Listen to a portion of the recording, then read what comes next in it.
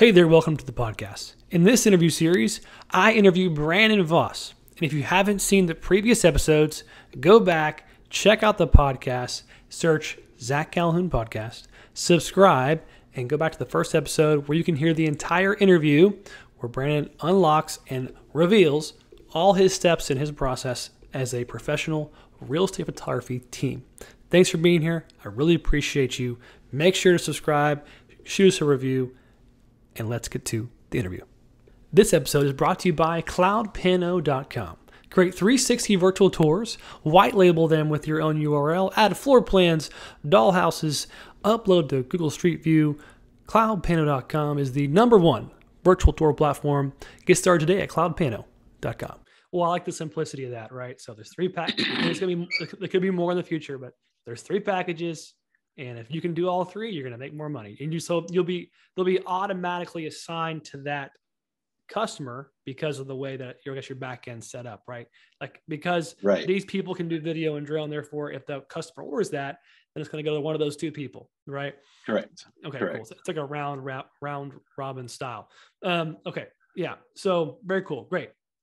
So this does simplify it, and so it sounds like if you have enough lead flow and you can fulfill on it, you're in this good world where they are just doing the work, and and not even talking, not even doing the sales transactions or conversions on sometimes. It's just all online. So let's talk about that, because that's key to this business model. Obviously, like if they can just fill up your calendar automatically with transactions, that's what you want, right? You don't want to talk to anybody if you can.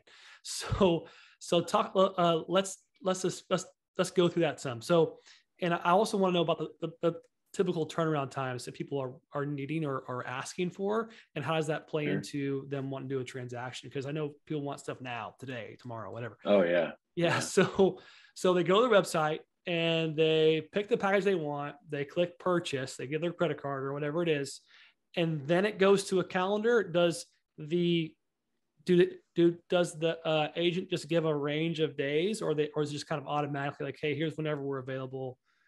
Yes, can we give, kind of deal. Right.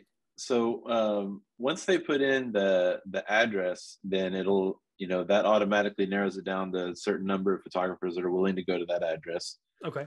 And then when they pick the package, that narrows it down even more to who can do what they provide, what they asked for.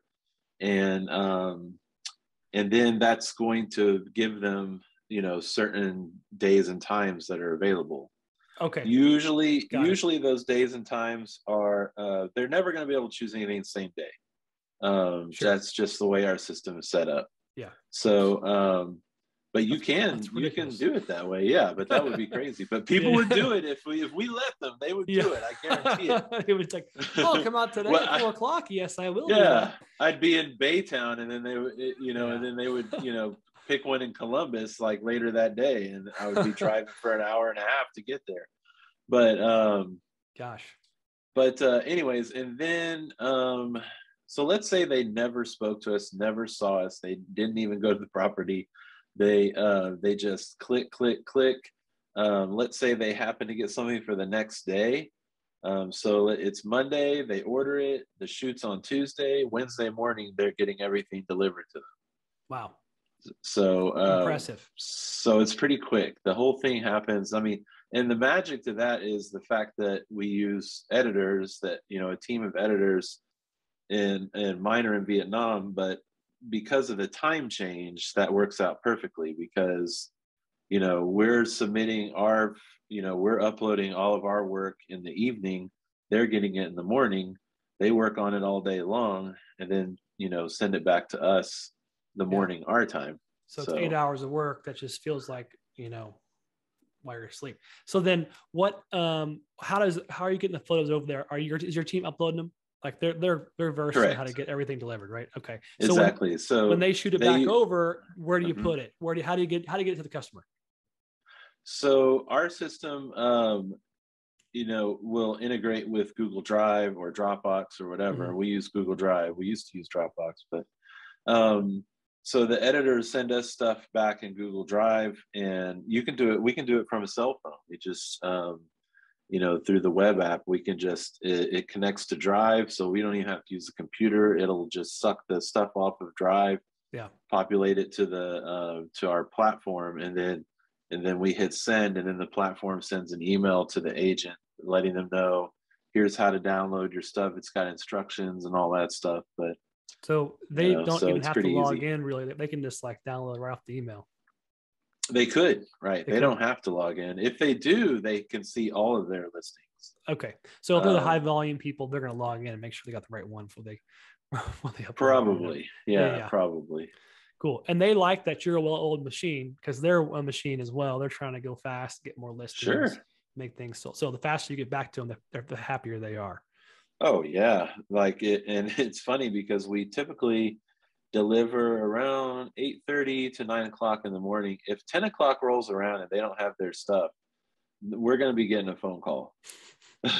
Because they're used to that, they're accustomed to that. So and it might be that it's a Saturday, and like, because so my assistant kind of oversees all that part, and it might be a Saturday and she just slept in an extra hour or something because it's Saturday, and I don't really give her strict hours or anything. So so and she'll be like, sorry, I'll do it right now.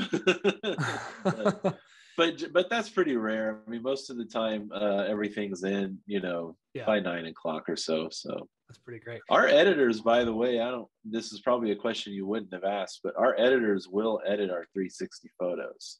Oh, cool. Great. So they'll take out like, reflections. Like if the camera is in a mirror or something, they'll remove it. Nice. There's only so much stuff they can do, but they can lighten up shadows. They can replace the sky, stuff like that. So nice. They look pretty good. Now those, we do tell people, if you order a 360 CloudPano tour, it might not be 9 o'clock in the morning because I need the photographer to compile that. That's the only other exception. I would say most of the time, their job is to drive, shoot, upload, drive, shoot, upload. That's it. Yeah. And I've seen some folks not connect any hotspots and just deliver them, upload it, and that's it. I've seen that a bunch too. Cool. Right. So, but we like to do that. So, so the photographer the next morning will have to take those photos, put them in CloudPano, or reorient the photo or whatever. Sure.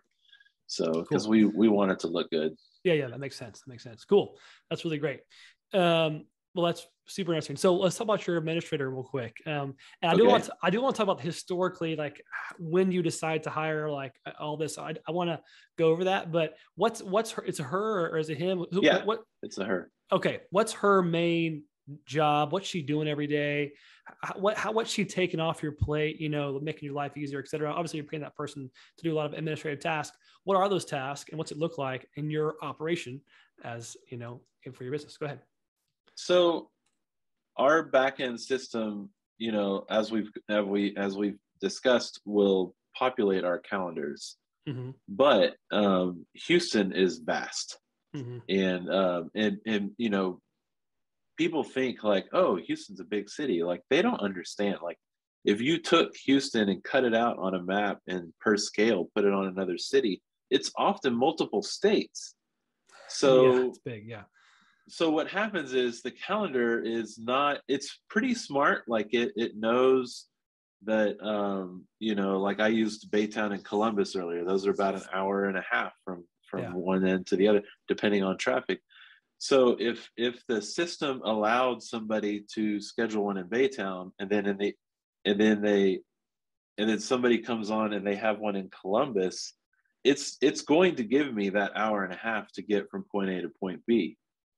But I might have another photographer that's already going to Columbus, and but the system didn't account for that. So that's a big part of her job, is looking at this, rainbow throw up I was talking about, and then organizing it so that it looks like a pretty rainbow.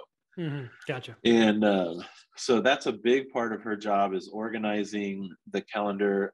Also, she is the main point of contact now. Yep. So when if an agent on the website, it'll say call or text our main line, and it has the phone number right there. she has that phone. So if somebody texts that number, calls it, FaceTimes it, whatever, it's going to go to her. So she's going to handle that. She can answer most any question, I would say, like as far as like especially if it comes to scheduling packages, what we offer, things like that. If it comes to pricing, if it's straightforward, she can answer it. If it's a complicated job for whatever reason, then she'll say, "Hey, I need you. I'm going to have Brandon call you later," and then I'll call them. But so really, like there are days where I don't really have much contact with the agents because she's done it all. Great. And to me, that is worth every penny. I mean, I always That's tell an people, important layer. Yeah, go ahead. yeah, I always tell people the two smartest things I ever did in this business specifically was using editors and hiring an assistant. Those are the two biggest things.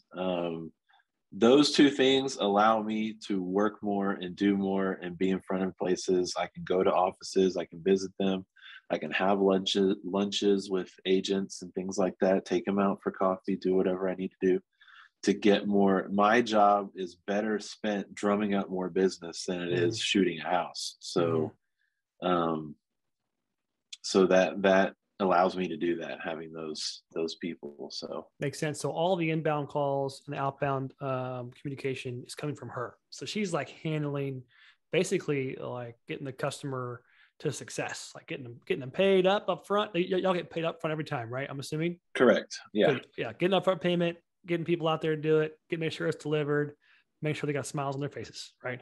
Exactly. Yeah. Cool. Yep. And if they don't have a smile on their face, then she's really good at customer service. And I wouldn't say I would say that generally speaking, the customer is always right type attitude. But there have been times where we've just had to part ways with somebody because we just couldn't come eye to eye on something. Yeah. But that's very, very rare. Yeah, but generally speaking, generally speaking, she can handle just about anything that's thrown at her. So she's amazing. And a stay-at-home mom with 5 kids nonetheless. So wow. Great. I'm about to hire my wife. Honey, yeah, exactly. I need you to. I'm watching all these boys. It's funny. Sorry. Oh, she can't hear me, hopefully. I'm just kidding. Yeah, there you go. Okay. Thank you for listening to this episode. To get an automatic notification of our next podcast episode, make sure to subscribe on your favorite podcast platform and leave us a positive review on iTunes, Spotify, Google Play, or wherever you enjoy your podcast listening. Thanks again for being here. I really appreciate you. Keep hustling, and I'll see you in the next episode.